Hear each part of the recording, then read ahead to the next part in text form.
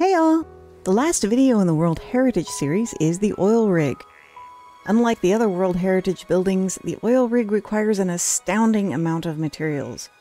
So many that the graphic wouldn't fit on the screen. Luckily, the wiki has an accurate list of what's required, so I'll post a link in the description below. The oil rig's base can be crafted on the workbench and requires 50 logs, 50 stones, 50 iron, and 50 clay. This will be the easiest part to craft. Though I've heard there's a way to glitch it, by default the oil rig needs to be placed in deep water, which actually isn't too far out from shore. It is massive though, so you'll need a lot of space to place it. Once you place the oil rig, you can access the build menu by climbing up the ladder onto the platform.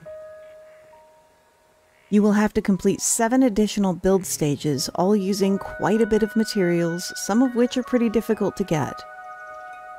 I'll explain how to craft or find some of them for each phase as we go along. The first stage requires limestone, which can only be found in the abandoned mine dungeons.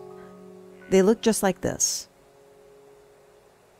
The second stage requires rubber, which can be found on rubber trees, which are found on the island of Poisonous Forest.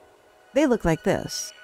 It's possible to set up an automation with these trees to get making rubber safer and easier. And the ceramic in this stage is crafted in the skilled furnace.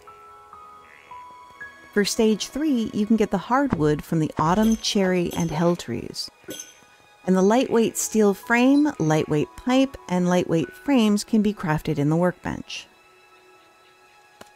In stage 4, you can craft the bolts and springs in the workbench, or kill the turrets or wild saw blades for the drops.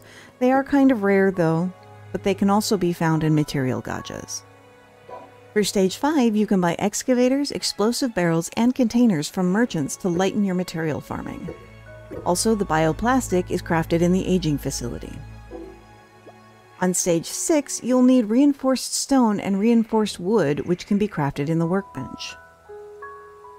Stage 7 uses special cement, which is crafted on the workbench, engine parts and fuel tanks, which are crafted in the skilled machine factory, and the high-capacity battery, which can be crafted in the skilled blacksmith. Both the battery and tank can also be found in the drop pods. Picking up the building during any of the build stages will keep all of the progress, but once it's complete, picking it up will lose all oil in its inventory and all progress for the next barrel. Once completed, the oil rig will produce 1 crude oil every 45 seconds, which can then be crafted into 10 jet fuel inside the chemistry table.